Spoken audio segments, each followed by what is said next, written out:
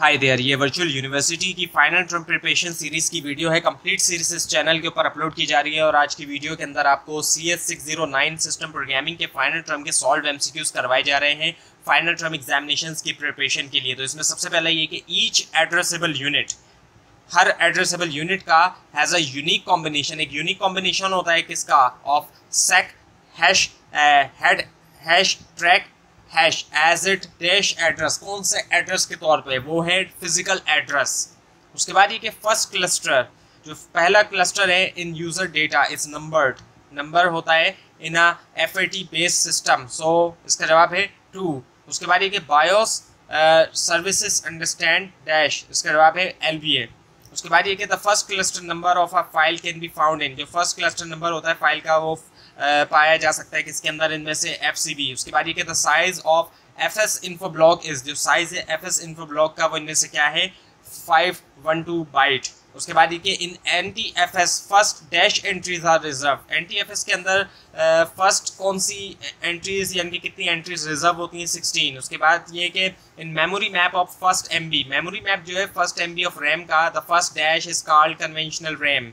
First 640 KB is called conventional RAM. उसके बाद ये कि in memory map of first MB, जो फर्स्ट मेमोरी मैप के अंदर फर्स्ट MB ऑफ रैम के, the higher dash is called system memory. The higher 384 KB is called system memory. उसके बाद ये the dash of boot block constitutes of BPB, the data part of boot block, जो data part है boot block का वो constitute करता है BPB।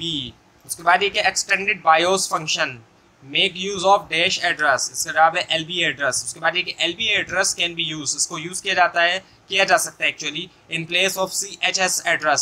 सो ये ट्रू है, फॉल्स है? ट्रू है। उसके बाद ये कि NTFS volume can be access directly, इसको डायरेक्टली एक्सेस किया जा सकता है इन डोज।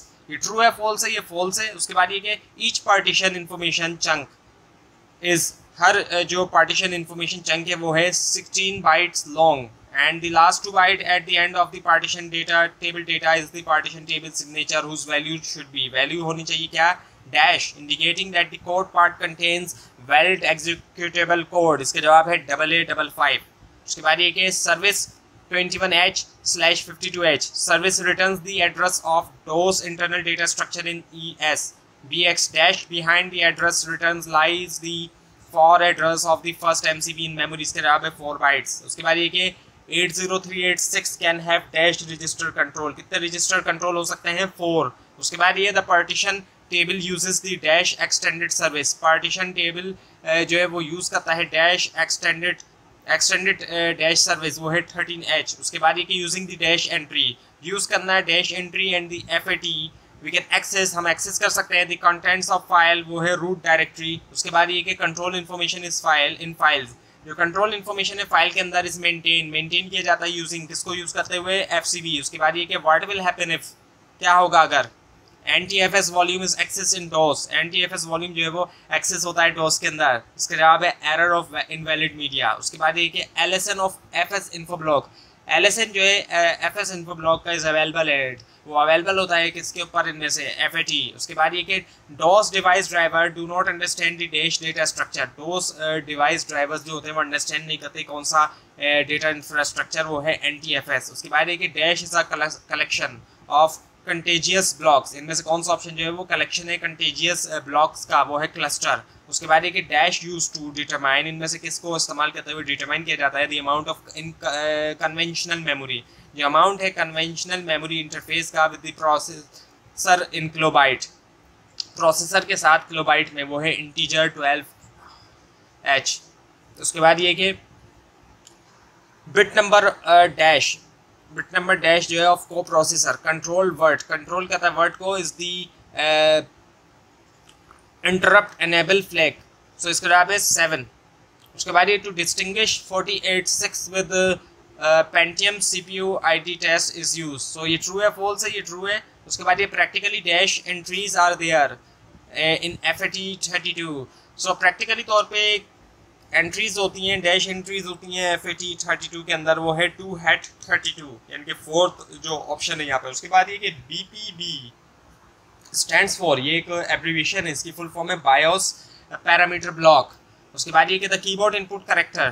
कीबोर्ड इनपुट करेक्टर जो है scan code is received eight dashboard 60H यानी कि जो पहला ऑप्शन है। उसके बाद ये कि dash is LED control bite, so second option जो है इसका आंसर है। उसके बाद ये कि dash means टाइपमेटिक rate will be sent in text next bite, so first one option जो है वो करेक्ट है। उसके बाद ये कि keyboard uses port as dash as status port, इसका जवाब है 64H। उसके बाद ये कि minimum maximum possible entries in FAT12 are, जो मैक्सिमम पॉसिबल एंट्रीज हैं वो कितनी हैं 4096। उसके बाद ये कि डिसएडवांटेज ऑफ FAT32 इज, वो क्या है वेरी लार्ज टेबल। उसके बाद ये कि what will be the value of the word located at 1FH in DPB when number of free clusters on drive is not known, क्या वैल्यू होती है वर्ड की जो कि लोकेट करता है 1FH के ऊपर DPB के अंदर, जब नंबर जो है फ्री क्लस्टर के ड्राइवर के ऊपर नॉन नहीं होते, वो है FFFH।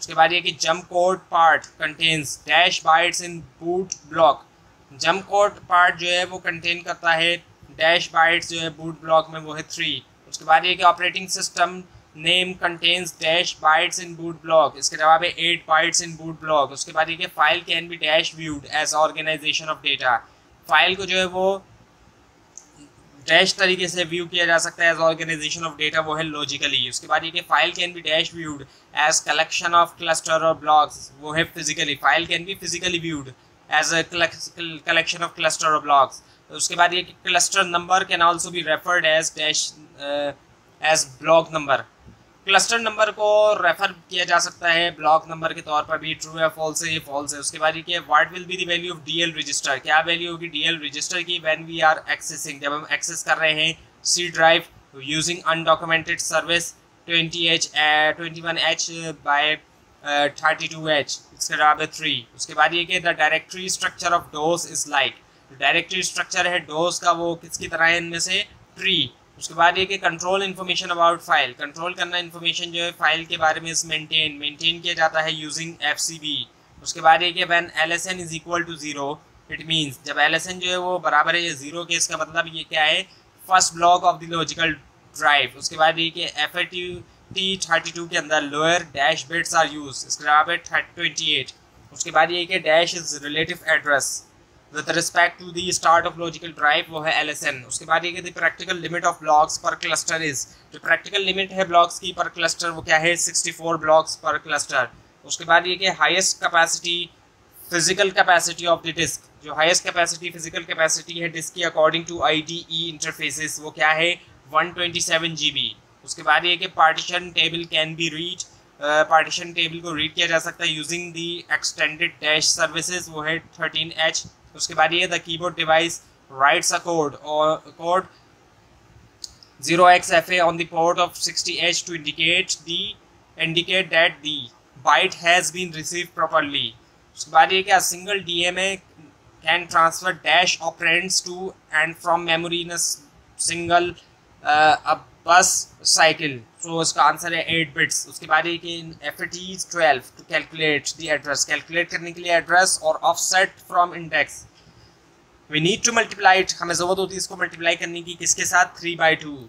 उसके ये थी आज की वीडियो। आपको अगर इस बारे में कोई कन्फ्यूजन है, खासतौर पे इसमें कोई मिस्टेक दिखाई दे, नीचे कमेंट कीजिए और इस फाइल को नीचे डिस्क्रिप्शन बॉक्स में दिए गए लिंक से हासिल कर सकते हैं। लेकिन अगर आपको लिंक ना दिखाई दे उसके लिए आप नीचे कमेंट कीजिए और इस पूरी सीरीज़ को देखने के लिए इस चैनल को सब्सक्राइब कीजिए, बेल आइकन के ऊपर क्लिक कीजिए।